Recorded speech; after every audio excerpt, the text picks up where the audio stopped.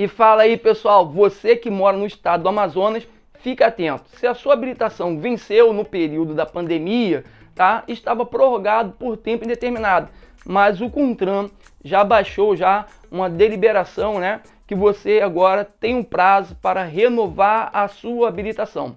Vou deixar aqui no vídeo a deliberação e também na descrição do vídeo, tá? É só você acessar, não tem vírus, pois é direto do site do governo federal. E também vou estar deixando a tabelinha lá para que você possa conferir. Tá? Se tiver muito rápido, é só você pausar o vídeo e ver quando venceu a habilitação e quando terá que renovar. E também tem perguntas muito frequentes que são feitas, né? E normalmente eu usava o meu amiguinho aqui, né? Guerreiro de muito tempo, mas pifou. Agora vamos para o celular da esposa. Vamos lá para a primeira pergunta. Perdi minha carteira de habilitação que está vencida antes do período da pandemia.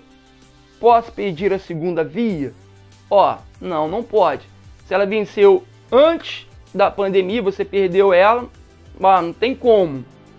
Você terá que renovar a sua habilitação. E se ela foi suspensa, cassada, meu amigo, aí o negócio complica mais ainda. Suspensa, terá que cumprir o prazo de suspensão. Cassada, você terá que fazer todo o processo de novo. A outra pergunta é: posso ser multado dirigindo com minha habilitação que venceu no período da pandemia? Não, você não pode ser multado, tá? Então, o que acontece? Se agora venceu o seu prazo, que você deveria ter renovado, que o CONTRAN deu o prazo, aí sim você vai ser multado. Mas ainda está num prazo que o CONTRAN lhe prorrogou, você não poderá ser multado. E a outra pergunta é: não consigo agendar a inclusão do meu curso especializado no documento de habilitação.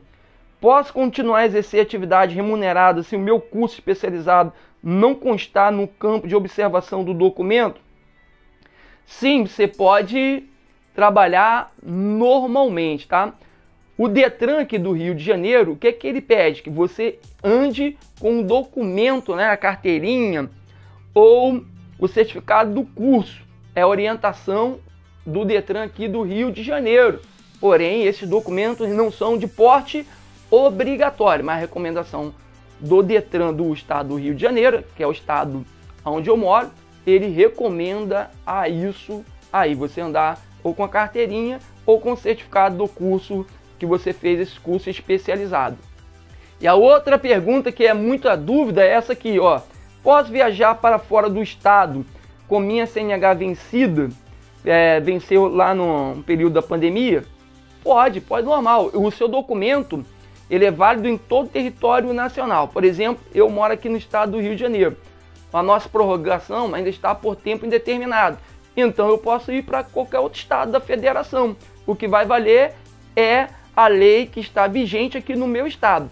Vamos supor, Minas Gerais, que não teve prorrogado de 2021, eu posso ir lá tranquilamente, que vai estar valendo no estado de Minas Gerais, que não vai ter nenhum tipo de problema, tá? Então, se você mora aí em qualquer outro estado, que você teve um período estendido, você pode ir para qualquer outro estado que não tem nenhum tipo de problema.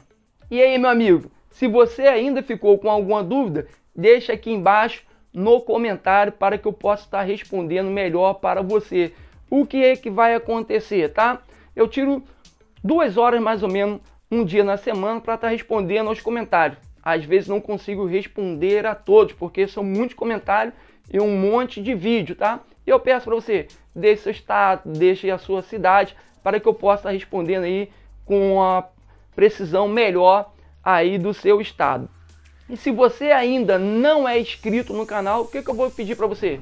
Se inscreva no canal, não se esqueça de ativar o sininho, temos vídeo novo toda semana, deixe o seu like, tá? Também estou fazendo uma série de vídeos aí do deputado CTB, é algo meio cômico, pelo menos eu acho, não sei se vocês vão achar, tá? Só escreva lá, deputado CTB, falando sobre alguns artigos do Código de Trânsito, tá? Que eles são bem polêmicos, eles não foram muito bem aceitos aí pelos motoristas.